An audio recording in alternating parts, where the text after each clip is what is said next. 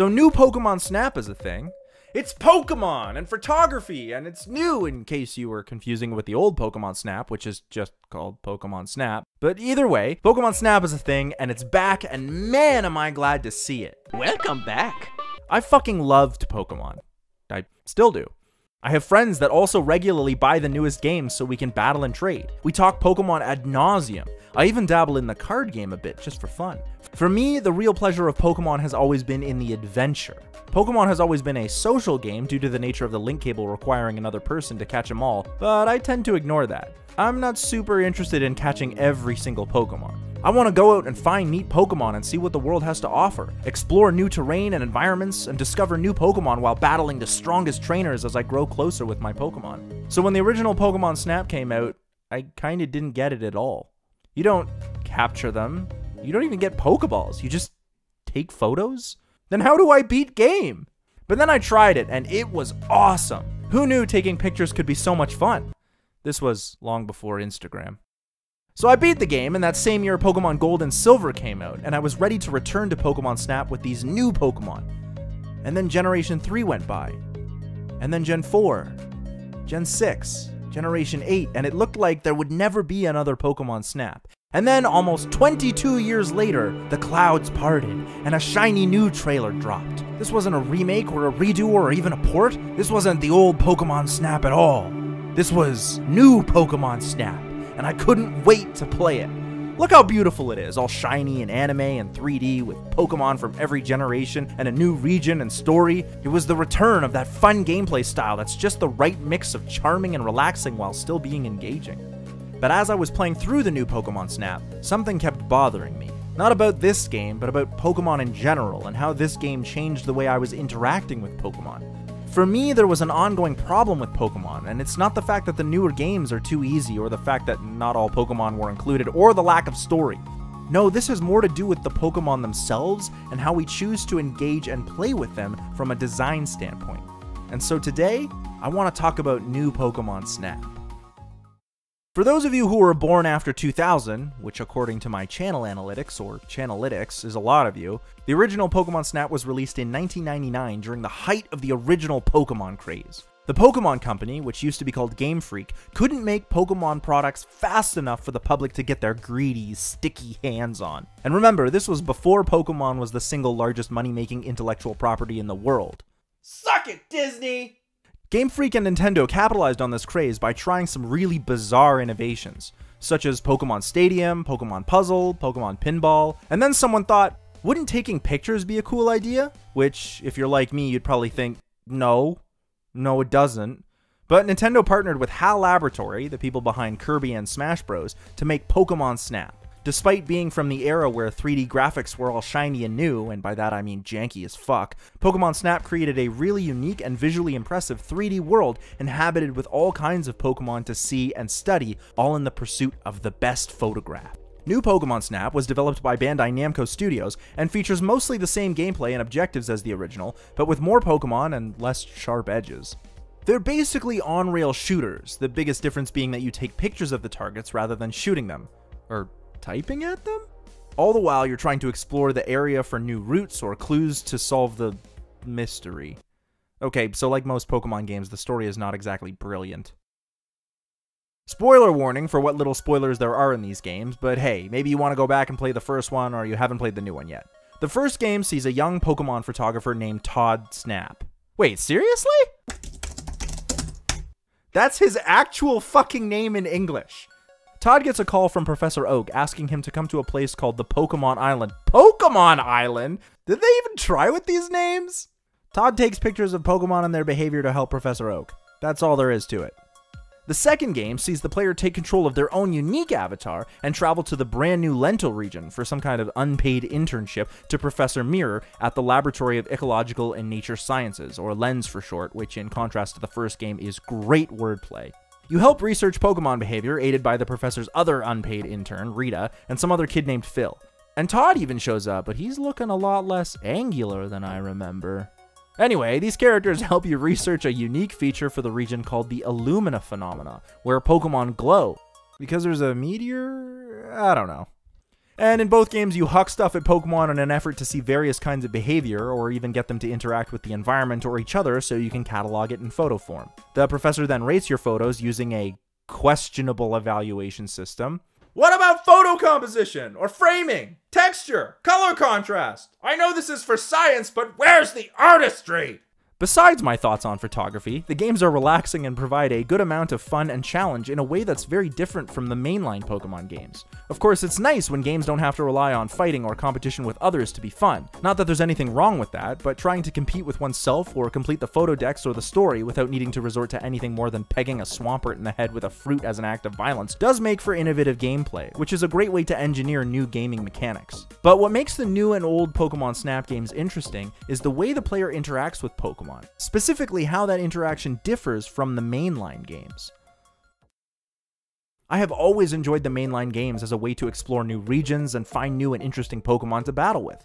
Pokemon Snap lets me see even more environments, now in glorious 3D, and inhabits them with vibrant Pokemon. But instead of being preoccupied with catching and then fighting with them, the game forces you to take the time to observe these Pokemon. In the newer game, you need to collect photos of 4 different kinds of behavior for each Pokemon. This means multiple passes through a level as you observe and consider both the Pokemon and which object to huck at it. This takes time. Each track is only about 5 minutes long, and no one Pokemon is visible for the whole track. On top of that, your position in relation to the Pokemon matters. You have to pay attention to the direction and proximity of the Pokemon in order to get better scores. To do well, you are forced to recognize details of each individual Pokemon, of which there are over 200 in the game. Contrast this with the mainline titles, where you spend time with likely only a handful of Pokemon as you build out the team you're going to use to defeat the gym leaders and ultimately the Elite Four. This comes down to 2 different design elements in the Pokemon themselves and the way these affect gameplay. Both the mainline titles and the Pokemon Snap games complement Pokemon, but Pokemon Snap really shouldn't be seen as a side game, and this has to do with the way we play with Pokemon as toys. Wait a second. Pokemon aren't toys. They're digital fictional creatures in a video game. True, but they are also real-world plushies and figurines that can be collected. On top of that, in the games they are presented to the player in a toy-like fashion and are engaged with in a state of play, both gameplay but also traditional toy play. And I'm not talking about sex toys. Pokemon are hybrid virtual toys. In this case, hybrid means that they are both real-world and digital, but I think that there's another layer to this regarding the dichotomy of aesthetic design and utilitarian design. Utilitarian design has to do with the way Pokemon are built in terms of their utility, so not the ethics of utilitarianism, but the way they're utilized. Anyone who's played a mainline Pokemon game should be familiar with the way battling works. Like any RPG, a character's abilities are based on statistics, or stats for short. Basically, in order for the game to determine whether or not you can do something, it has to define inherently indefinable things. So it does this with numbers. Apart from having type advantage in Pokemon, which is basically just a slightly more advanced version of rock, paper, scissors, Pokemon also have stats. And as a Pokemon levels up, its stats go up so that your team grows. It's capable of defeating more powerful foes who also have higher stats. This is great in theory, but there's a problem. Not all Pokemon have equal stats. Whoa, that sounds like some Animal Farm shit, but let me explain. Pokemon games have a great hook. Obviously, the incentive is gotta catch 'em all. But the other more pressing and probably more feasible goal is to defeat the Elite Four and become the champion. That means you're going to need to put together a team of various types. So you train your team up and you get to the later gyms, but you find one Pokemon in your team is just not cutting it. It's the same or higher level as the others on your team, but it's just not winning, and so you check its stats against the others and they don't compare. So you pick another Pokemon to fill that type matchup to round out your team. This is even more noticeable if you've ever seen competitive Pokemon. I won't even pretend to understand competitive battling, but there are like tiers for which Pokemon are allowed and moveset strategies. Breeding is a huge part because you have to get the right nature for your Pokemon to affect its growth and pay attention to EVs and IVs. And if these were real animals, I would probably say this is bordering on eugenics, but they're games, so whatever. The whole thing is overly utilitarian in my opinion. It's primarily concerned with the Pokemon stats and optimizing or min-maxing them for competitive battling. The people that get into this are dedicated and admirable in how they break down play-by-plays, movesets, and strategies. It's really complex and totally worth checking out even just to see a different side of Pokemon. But it's not for me, because it feels like the antithesis of going on an adventure and learning to love Pokemon. Plus, I'm not a hard mode person, and the Pokemon games are far more forgiving than competitive opponents. But, and this is important, they still punish players for using a Pokemon with low or bad stats.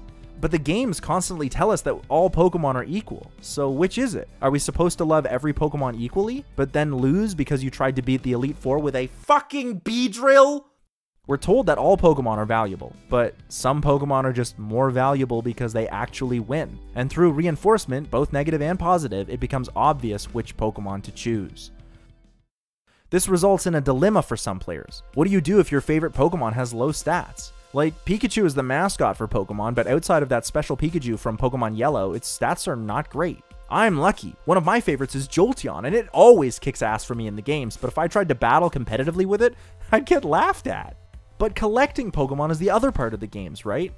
Sure, yeah, collect them all, but the ones you grow with and build a team with had better be feasible in battle. No one's gonna build a team with a Molgo or a fucking Dead End. Like, great, I caught you. Now go to the box where I can peer at you at my leisure as one of almost 900 Pokemon in my collection. This leads to the second problem with this utilitarian line of thinking about Pokemon with regards to aesthetic design. Cute Pokemon are weak. Now, there are some notable exceptions to this rule, such as Primarina, but on the whole, Pokemon with poor stats tend to be small and cute, and Pokemon with good stats tend to be bigger and look more menacing. One of the main features of Pokemon is the fact that they evolve, and even this causes Pokemon to shed their cuter aesthetics for more impressive and intimidating looks. Most of the starter Pokemon do this. Look at Torchic, super cute, and then it evolves into... well, that's just a penis. Look at Piplup. It's super cute and then it evolves into Prinplup. Bigger and a little bit more grown up, that awkward puberty phase, but still a little less cute. But then Empoleon. Regal. Imposing. Powerful. I can understand why this is the case. We see this phenomenon in the biology of the real world, with larger animals being less cute. This has to do with our perception of cuteness as mammals. It makes sense, and I'm not saying it's bad, but it means that if you're into cute Pokemon, good luck trying to have good stats. You might be okay for the first part of the game, but eventually you'll be forced to make some substitutes to your team if you want to progress. So cute Pokemon are left to the wayside in the storage box, or need to be evolved into more menacing or imposing figures like Blastoise or Abomasnow. Aesthetic design is a huge factor in how players choose their toys, but if the design is superseded by stats, then the only reason to put up with cute Larvitar and the frankly weird Pupitar is to get the awesome Tyranitar, which looks badass, so no complaints, but Larvitar and Pupitar are now only a means to an end, and if you liked the cute Larvitar, then, well, you're out of luck, because now it looks like it's taken steroids. But Pokémon Snap doesn't have battling. Both games change the way we as players value the utility and aesthetics of Pokemon by putting more emphasis on the aesthetic choices of playing with these digital toys. In Pokemon Snap, the stats of Pokemon for the purposes of battling are non-existent. Instead, the game is about waiting and watching each Pokemon for new and unique behavior, looking at the design elements and really appreciating the way Pokemon are crafted aesthetically and marveling at the programming behind how these Pokemon behave. And this makes each and every Pokemon matter in a way that the mainline games just cannot achieve. Oh, they tried. In 3rd and 4th generation, they introduced Pokemon competitions, but I don't actually know how to do those. Seriously, did anyone actually figure out how to do those? New Pokemon Snap even includes a personal photo album so you can save your favorite photos that maybe aren't the highest scoring. You can even share these online with friends. In terms of play, audiences can choose the toy they prefer based on the aesthetic design of that Pokemon, which is hugely important for how toys are marketed, but more important to how they are enjoyed and played with. This includes hybrid virtual toys. One of my favorite Pokemon designs is Skarmory. It's this badass, huge fuck-off armored bird with like razor-sharp wings. That sounds sick, but its stats and movesets are just not great. So I catch it, and then it inevitably goes off to the box to its proverbial death. But in Pokemon Snap, Skarmory flies around like a fucking jet plane, all metal and gleaming and shit. Now that's badass. I fucking choose you every time. Pokemon Snap highlights aesthetic value, but it also inverts this. By virtue of being larger in scale, bigger Pokemon are easier to spot and therefore take pictures of. And you're scored on how large a Pokemon is in the frame, so big Pokemon like Wailord or Mamoswine are not just easy to get high scoring photos of, but really kind of hard to miss. This means smaller Pokemon, which are often cuter, are now the harder Pokemon to get shots of. The difficulty and complexity of good shots of these Pokemon that used to be seen as less valuable in the mainline games are now the ones that have a higher degree of prestige when you get a high scoring photo. Especially for more difficult behaviors, because they move around and are fast and you have to follow them and you just sit still, you stupid rabbit! By placing a larger emphasis on the visual design, these games have liberated Pokemon from a purely utilitarian choice for audiences in how they choose to play with Pokemon as hybrid virtual toys. In a game about taking photos, Pokemon are treated equally because their value is simply in their interactions and visual appeal to the player. Larger Pokemon may be easier to get shots of, but they're still awe-inspiring and impressive, and the cute smaller Pokemon are adorable. Plus, these two kinds of Pokemon interact so you can choose whichever or both. You still have to collect them all, but instead of selecting 6 with high stats, you get to choose the ones you like simply because of how they look or act, and that is important in the selection and preference in toys, even if they are only digital rather than plush or plastic. And that is why I think Pokémon Snap is a really creative and charming game that changes and complements the game design of the mainline titles and the aesthetic choices of Pokémon overall.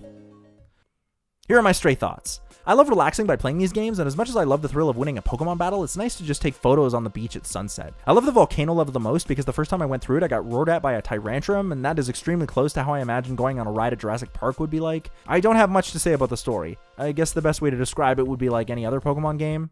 There was a story. I know I poked some fun at the first Pokemon Snap for being 3D, but it really was quite revolutionary. Plus, I can be 3D. Watch. Whoa, that is nightmarish. Let's never do that again.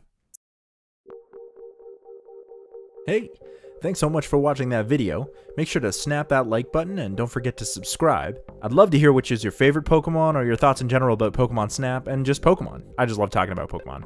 Make sure to stick around for lots of cool episodes of our weekly podcast, more episodes of This Is a Thing, and the long and the short of it. Plus whatever else we got cooking up right here on Cinemasters Ultimate Timeline.